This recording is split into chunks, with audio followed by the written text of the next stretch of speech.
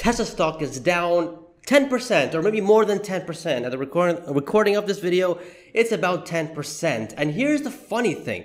Tesla did miss the 70 cents EPS target non-GAAP. But if you guys paid attention after markets, that's not what brought the stock to where it is now. Actually, the stock went up. It's what Elon said that brought the whole market, the whole Tesla stock down. And in today's video, I'm going to be going over what Elon said in his earnings call because there were some really interesting things that we need to go over because it's an absolutely a sheesh moment. It really is. And I usually have a stock price prediction what the stock's going to be in Q3, well now Q4 up until after Q4 comes up, but that's going to be a long video. If I had this and that one together, it would be an hour-long video. So that's not going to happen. That's going to be a separate video that's going to get posted tomorrow. So in today's video, and right now, we're going to go and take a look over what Elon said in his earnings call because there was a lot of interesting things. And we're going to conclude it at the end because it seems like this Cybertruck thing is the main reason why the whole stock is down. Not everything else. Well, some other stuff as well. But anyways, let's get down to it. Smash that like button and subscribe if you haven't already. Let's go. So I wrote the important things all on my phone because there's a lot of stuff. So let's start off with the first one, the major news. Cybertruck. Delivery date, November 30th. We finally got a date, and that was the reason why in the pre-market the stock was up 3%, even though it was a miss. The EPS was a miss, big time, and I was a little bit shocked too. If you guys haven't seen the live stream with Oracle, me, and Brian from the Tesla Weekend, check it out over here. But I was a bit surprised to see that it was 66 cents. I was expecting 85, but sheesh. Nonetheless, everyone got happy that, oh my god, we're finally getting Cybertruck delivery date on the end of November. So everybody was happy about that. To go deeper into Cybertruck, Elon did say that they're hoping to do 250,000 Cybertrucks per year, mostly by 2025. At the moment in their earnings report, they are saying capacity of 125,000. And in my opinion, that's a 2024 number. Now here is the part, gonna put my phone down. Here is the part why the whole stock went down. You guys ready for this? Elon said that it won't be cash flow positive for the next 12 to 18 months. That is the reason why the stock is down 10%. It won't be cash flow positive for the next 12 to 18 months. Wall Street, in their mind, they're like, you know what? If it's not going to be cash flow positive for the next 12 to 18 months, then we shouldn't add it to our earnings. We shouldn't add it to our profit. So we're going to take that down. And that is the reason why you're seeing the sell-off right now. If Wall Street is like, okay, if the Cybertruck's going to come in and give profit, we should add that in. This is what we assume. But now Elon, CEO of Tesla, is coming out and saying it's not going to be cash flow positive. We're not going to make money on it. So hold on. If you're not going to make money on it, that means your cost is going to go up. The profits that we have estimated for 2025 for Cybertruck, we got to get rid of that. And your margins are going to be lower. This is a triple whammy for Tesla, for Wall Street. Does not like it at all. They'll come back to it by end of 2024 once they probably see Cybertruck can do a positive cash flow. But at the moment, they're going to say, no way, Jose, we're not going to risk it. Remove that from the EPS. Right now, the stock is not worth what it is right now, and the sell-off begins. That's why the stock is down. Sheesh moment right there, but I am glad because if it goes to 200, man, if it goes to 200, I'm going to buy. Simple as that. Elon also said that affordability is key, meaning they will remove unnecessary things from the Cybertruck. So I guess we're not going to get the most glamorous interior, the things that you don't need in it, that's not necessary, they'll remove it. So it looks like that the truck is not going to have cool features like the S or the X or stuff like that. It's just going to be a truck that has minimum things, looks like. Probably, for example, not having the best sound system or something like that. Whatever's not necessary, they remove it so it can be cheaper and affordable for everyone, especially in this time when interest rates are high. Maybe when interest rates are lower, they can probably think of adding cool things to it, but for now, they just want to make it affordable for everyone, according to him. He talked about the compact car. Obviously, that's going to be less complex and simple, won't have any Cybertruck issues. Again, going back to the Cybertruck, Elon did say this is one of a kind and it's very hard to make because it's new technologies, new everything in it. So the compact car won't have all this, so the ramp is going to be easier, the design is going to be easier, making the vehicle is going to be overall easier, so we won't have any issues with that. The only issue is the Gigafactory Mexico. We'll get to that in a bit as well, because that is a sheesh moment itself and not a good sheesh moment. But anyways, let's keep going forward. He confirmed that they are aiming for 1.8 million vehicle deliveries by end of this year. Personally, I do think it's going to be more than that, but with these margins though, I don't think it really matters.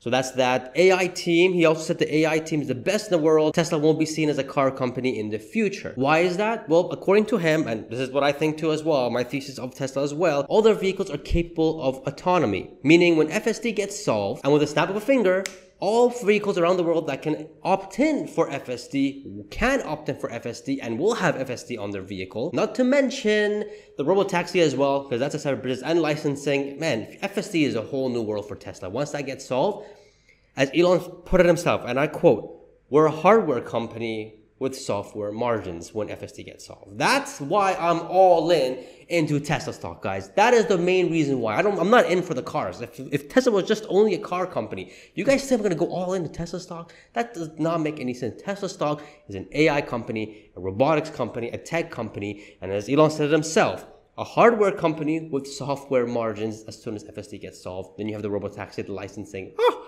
it's endless. That's why I'm all in into Tesla stock. Not because of the cars. Next thing you said here about Gigafactory Mexico. I know, guys, not in order here, but you know, it was a long live session last night. So sitting down and actually doing it, I was all over the place. So he says that they're slowing down on Giga Mexico amid the macro environments, high interest rates, wars, and uncertain times. Elon is saying he doesn't want to go full throttle right now. He wants to hold back a little bit because he got PTSD from 2009. He doesn't want to risk it. He doesn't want to have to deal with bankruptcies, all that kind of stuff, which makes sense. If you're the captain of a ship and you see these times, and right now Tesla's 90% of their entire, or 85% of their entire business is coming from cars, and cars is a cyclical business. And right now with high interest rates, cars don't do the best right now.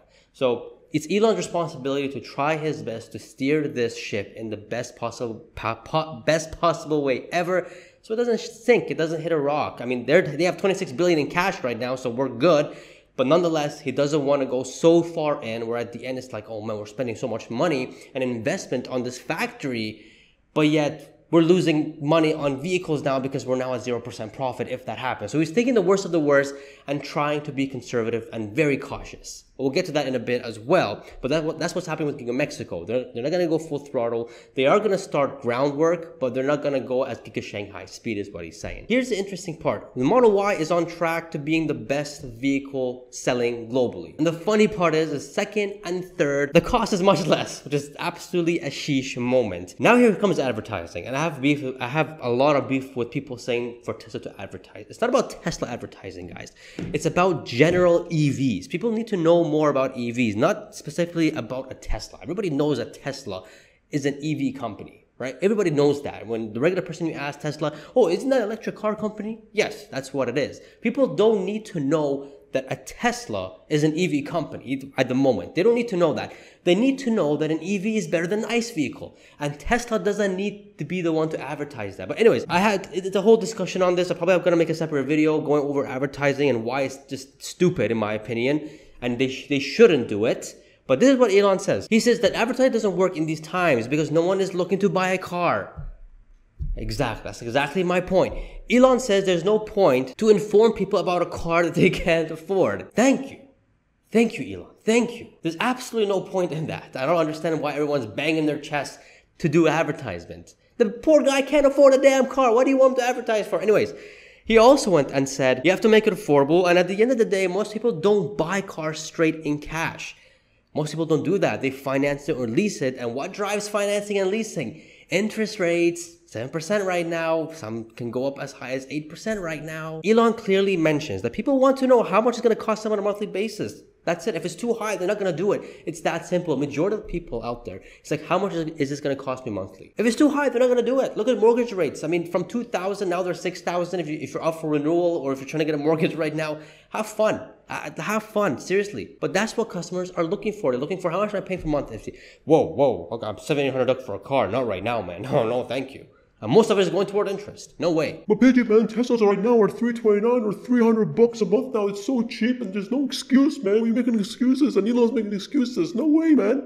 Did you forget that mortgages are 3 times more expensive now? Cost of living is more expensive now. Rent is going through the roof. We got mortgages going through the roof. People are trying to cut down on expenses. They're not trying to increase them. And cars is an expense. It's not an asset. Now guys, this is a sheesh moment here. I was a little bit concerned, but it makes sense. It's a good thing that I didn't add this into my valuation model. And by the way, you guys can check it out over here. But Elon says because we're having delays in the Gigafactory Mexico, 50% CAGR is no longer a thing. Teslas will not be growing 50% year over year anymore. If you guys have been watching my channel for some time, you guys know that I don't increase the vehicles deliveries by 50%. Mine is about 30 to 35%. And you guys, again, can check the Patreon, the Tesla valuation model there as well. It doesn't make any sense to grow 50% every single year, especially with cars. There's a point that you're going to hit a plateau. 50% just does not make sense. Which is why I capped it to 30% in my valuation model. 50% year over year is unsustainable. However, though, I think Elon's talking about the vehicle part of it, which makes absolute sense. In terms of the business growing 50% year over year, I do think this is still possible if FSD, robotaxi, licensing, energy, and the bot comes into fruition. Oh my goodness. That's going to be a very sheesh moment. But again, when it comes to a point, let's say if Tesla's making $300 billion a year in terms of revenue, 50% is $450 billion. That's $150 billion growth. That does not make sense. That just doesn't make any sense. A really good return is about 7 to 8%, 10%, which will be around $330 billion, which will be absolutely amazing. But again, if Tesla comes with the bot, we expect more than that. But nonetheless, 50% year over year forever doesn't make any sense at all. But in terms of overall business, I do believe we can see that until we reach the big numbers. Like, again, $300 billion in revenue. 50% of that is just absolutely madness. There was a question why FSD price was dropped. I was a little concerned here myself. Why would they reduce the prices of FSD? But according to Elon, he said because of affordability and a temporary low. This is a temporary low to get everyone used to it. But as soon as FSD comes in, the robotaxi, the licensing, all that kind of stuff, you can bet your buns that's going to go up. And I think most likely the one-time fee of $12,000, $15,000, whatever it's going to be, is going to go away. It's going to be more of a monthly revenue and generation. Software as a service. Tesla is a hardware company with software margins. That's what Elon said. So that's that. So here's one of the most important parts of the entire earnings call. Elon got really honest. He said he has PTSD from 2009. He doesn't want to be going top speed into uncertainty because we are in a very uncertain period. High interest rates. No one knows what's going to happen. People can't afford their mortgages. They can't, everything's gotten expensive because of this interest rate. Affordability for everybody is not the same as it was before. On top of that, you got wars going on. War just makes the situation worse. So what Elon is trying to do, and he made a ship analogy. He says that Tesla is a good ship. It's a big ship. We can, endure the storm. But he wants to do it with minimal damage. He doesn't want to be going into a massive wave. And if he is, then he has no other choice. He wants to make sure the ship doesn't flip down. And I'm pretty sure Elon, thank goodness that Elon is CEO and that's how he's thinking. I have no idea how other automakers are even going to be alive in the next. It's going to be interesting to see what's coming in the next 3 to 6 months, especially Lucid. But we got the Saudis to back them up. So I think they should be okay as well. But nonetheless, there's a lot of smaller ships that Elon said that they're going to get sunk and they're going to get destroyed if the government doesn't come and rescue them. On the other hand, Tesla is a big ship that is going really well. Again, $26 billion in cash.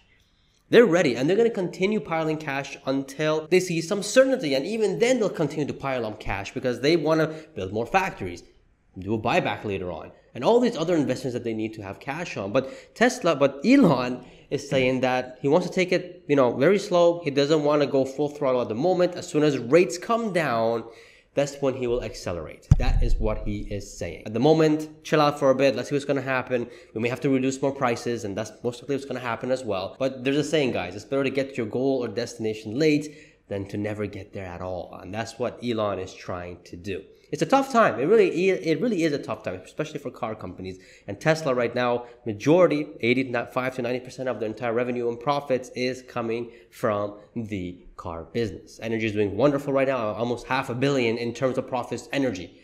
Absolutely ridiculous. We'll get to that in tomorrow's video. That's what Elon has been saying. And the reason why the stock is down again is because Cybertruck was the main spotlight. No one cares about anything else. In my opinion, I don't even think the energy is priced in the stock right now. It's just the Cybertruck. Wall Street, as I mentioned earlier in the video, Wall Street is like, all right, we expect this much Cybertruck to be sold next year at this price that we were given 2-3 years ago. And this is how much money we expect Cybertruck to make. And then here comes Elon and says, sorry, we're not going to make any money on Cybertruck next year. Or maybe the better half of year of 2025 either. And Wall Street is like, oh, wow. So all this profits that we thought of, okay, we're going to go ahead and remove it from our projection and analysis. And so with that, you get a lower EPS, lower expectation. That means a lower stock price. Simple as that. That is the reason. Cybertruck not making money next year, stock's going to go down. Simple as that. But we all know this is a long-term thing, guys, man. This is a long-term. We are in it for at least 2030, right? when I first made this channel, when I first was talking about Tesla and started accumulating, going all in Tesla stock, I had made a promise to myself that this is a 20-30 investment. In other words, it's a long-term investment. Anything could happen in the short term, and I don't think Tesla's gonna pop until 2027 when we see a good amount of interest rates going down. In my opinion, I think interest rates are gonna stay up. If you guys are not following me on X, I already talked about this, made a whole paragraph on it. So I don't know what you guys are doing if you guys aren't following me on X. But that's what happened in Q3 in 2023. Really wild, awesome. This is an awesome journey, very volatile, but welcome to Tesla stock. If you guys want to close your eyes and wake up with 2030, check out this video over here with my 2030 stock price prediction with the robotaxi bot and insurance, all that kind of goodies, what the stock price would be, which is absolutely mind-boggling. But check it out, you won't be disappointed, guys. Get your merch. I bought the day merch or your Sheesh t-shirt because this was a Sheesh Q3. And I shall see you guys in the next video. Subscribe. I'll see you guys in the next video. See ya.